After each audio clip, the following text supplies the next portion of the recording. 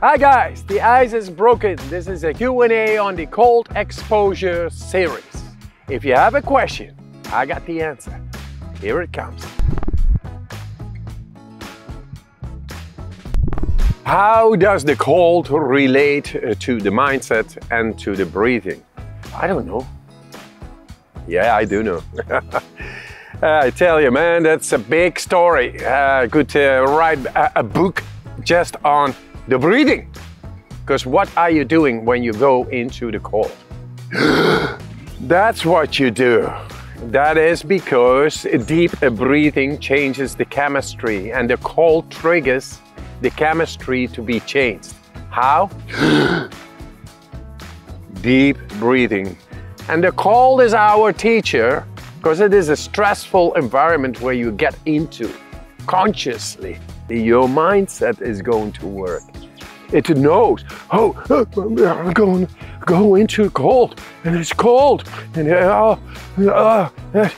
you learn how to tap in, therefore, consciously at that moment into the deepest of your brain. And this is the way to get into your mind setting, into your brainstem, which is the deepest of our brain. And when you learn that fact, using the cold as a beautiful teacher, as a beautiful mirror, showing you, merciless but righteous, the way to go into the depth of your brain, then where else can you not go voluntarily inside your own brain? You are the master of your mind. The cold will teach you. Mindset and breathing. You are the alchemist. So what is the best? An ice bath compared to a natural body of water, or a cold shower, or a cryo chamber? Don't compare, just go wherein you feel the best. Because in the end, the cold exposure is your friend. Is your friend for life. Better get the right relationship.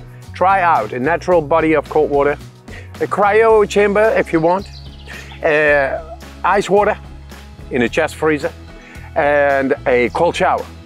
And see what you feel, where you really get into your deepest of your physiology. It's up to you. And so it's worth the investment to find out where you are able to get the best result. Always depends on the difference of physiology. You know, you got a different body that is mine, but in the end, you want to get into the deepest part of your physiology, both of the mind and body, through the cold. There we meet. How? Through the cold shower, through the cryo chamber, through the ice water of the chest freezer, and a natural body of water. Doesn't matter. Get to the place where you influence directly into your mind and your body for the deepest. When is it when you feel adapted to the cold? And when is it enough? What is adaptation all about? Adaptation is the optimized stimulation of your vascular system. And with that, you train your heart. It becomes much less stressed because the whole vascular system, the 120,000 kilometers, 70,000 miles, is activated, optimized. It's done when your muscular tone is relaxed while being in the cold. It takes about 2 minutes.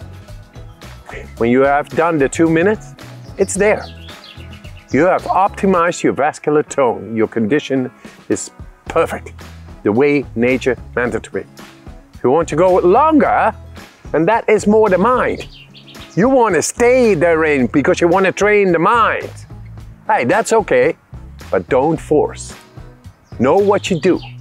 Don't force. Forcing doesn't bring good. Forcing doesn't bring development. Forcing brings destruction. Don't do it. No forcing.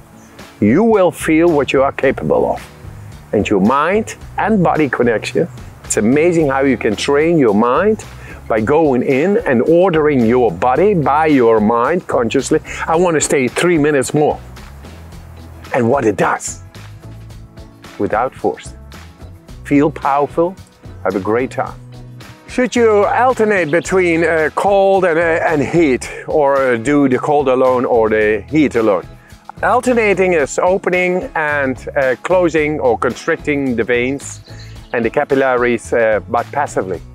Now, if you want to learn to have a better control over the vascular system, which is done by going into the cold, then do the cold alone. And later, when you got it all done, you take the hot shower and enjoy massively more, because then you decide. You've been deciding to go into the cold, and suddenly the vascular system is listening to you. You are exercising the vascular system at that moment. You are the boss. You are the observer. Not passively undergoing, and now heat, and now cold, and now there. Then the heat gets in, the charge of the heat gets in, and that is being washed away by the cold. It's still a good training, but the best training is the training of the mind. That you go with your mindset set to go in, and then take the cold, and then consciously create this connection with the depth of your brain. Be there and be okay there. Instead of being cold, you experience water as it is. It's water. Why? Because you consciously changed your body and you are on top of it. When you go directly into the cold without having the heat, then you are exercising your brain, your mind, into the depth of your brain. It's amazing. So good luck with any of those. Alternating, fine. But if you really want an exercise of the mind, you go directly into the cold and learn to take it on until it becomes water. Because then you are in the power over your hormonal system, your vascular system, your lymphatic system, any system. Cold trains us. Amazing.